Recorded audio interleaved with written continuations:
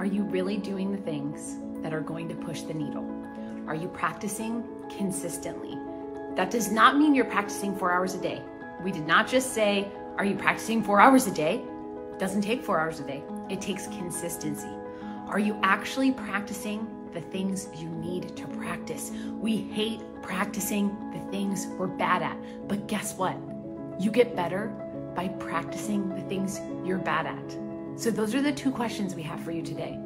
Are you bringing the consistency, and are you having the courage to practice the things you're bad at? We believe in you.